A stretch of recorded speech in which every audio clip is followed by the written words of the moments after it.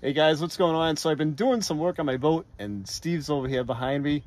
So I did an oil change on the boat, and the oil filter was a pain to get off. I could not get it off with the band, a strap wrench. I tried like a regular wrench to get up on the end of the oil filter, and the one that I had was kind of loose on there.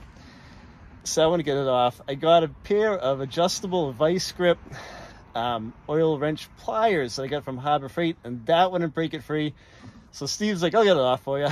so he's up here in my boat, pulled him out of the garage, and I'll show you how we busted this oil filter free.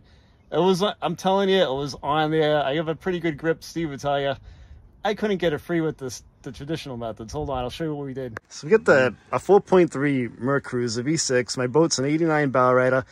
I researched this on the internet, and it was thread after thread after thread on the forums. I've had to break one of these oil filters free. So Steve is a bus mechanic, and he runs up against this quite a bit. So what we did is he had a really good fitting oil filter wrench that we put on a long breaker bar. 74 to 76 millimeter. Okay. And, you know, I couldn't really get it on super tight, so Tony held his finger, you know, underneath the side of it. Yep. And I just tapped this up with a hammer, and it pressed right on. And then leverage is your key. Yeah. And, you know, I didn't have a lot of swing room in there with this, but I had leverage to get on it. And it's very difficult. Now, we cracked it loose, and then we worked it to get it off. And we put the new one on by hand, and then I just went about a quarter turn with this to get it snug.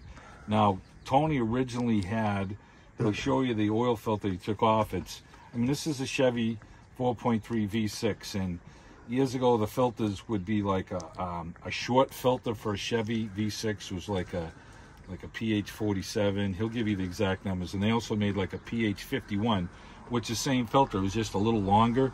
He had the longer filter on here. Mm-hmm. He bought the OEM one, which was shorter. Yeah. Next year he's going to buy the longer filter. It just it drops the filter down, and it's, you know, the old one was white, the new one's black. It just blends right in with everything because it's shorter. Yeah. But the longer white one, it just gives you a little more circulation with the oil, and I think it's going to be a little easier to actually access it to get it off in the future. Yeah. But this was the setup right here to crack this thing loose. And you can get a long 3/8 flex ratchet at Harbor Freight, inexpensive.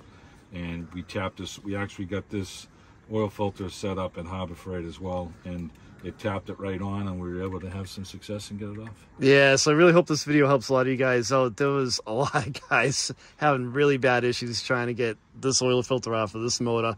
And other marine applications too. This is what we did to cheat it off there. And Tony put a little bit of grease on the O-ring, and this one was probably installed dry, and it just baked itself on there. That's why it was so hard. But put a little bit of, you know, people say put oil on it. You can put a thin coat of grease on it. You get it tight by hand, and, you know, maybe a quarter turn, and that's it. We'll fire it off to make sure there's no leaks, but you do not have to tighten the hell out of this thing to make, you know, to get it on there. So, all right, thanks for watching, guys.